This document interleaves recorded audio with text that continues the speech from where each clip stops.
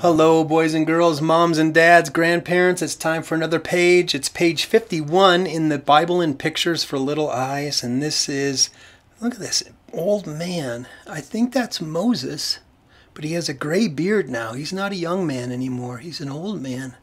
And he's coming down the mountain with, looks like two rocks, two stone tablets in his hands. Huh. Let's read the story that goes along with this picture. This is another picture of Moses. See what he's carrying in his hands? He has two big pieces of flat stone. These stones have things written on them. God wrote on these stones, and he gave the stones to Moses.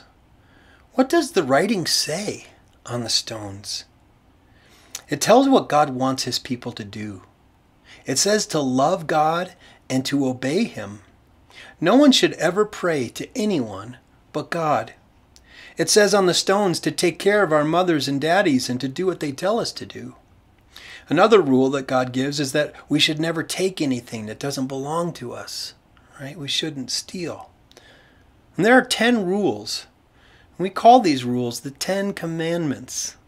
The 10 Commandments. Maybe you've heard some of this story before.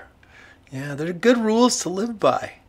If we'll do those things, I think that we'll get along with people pretty well. We won't fight too much, and we won't worry about what other people are up to.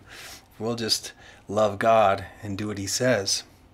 So let's answer the questions that go along with this story. Number 1, what does Moses have in his hands? He has tablets, right? Stone tablets. Yeah, and number 2, what are the 10 rules called? They're called the 10 Commandments. Yeah, commandments. And number 3, what is just one of the rules on the tablets? You know one of the rules? Yeah, we should love God, right? We should put him first.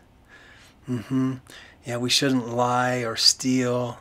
We should listen to our moms and dads. Yeah, those are good rules. You know, if we'll just love God and love people, we'll actually keep those rules. That's what Jesus said. He said it's easy to keep the rules if you'll just love God and love people with all your heart. And then you don't have to worry so much about the rules. You just do what pleases God, what makes God happy. And you also want to be helpful to other people and love other people. You can read more about this in your Bible with words in Exodus chapter 32, verses 15 through 19. I'm so glad you joined me for this page today. Make sure and subscribe to this YouTube channel, youtube.com/Pastor Wayne H. Ding the bell so you get notifications when new stories come out.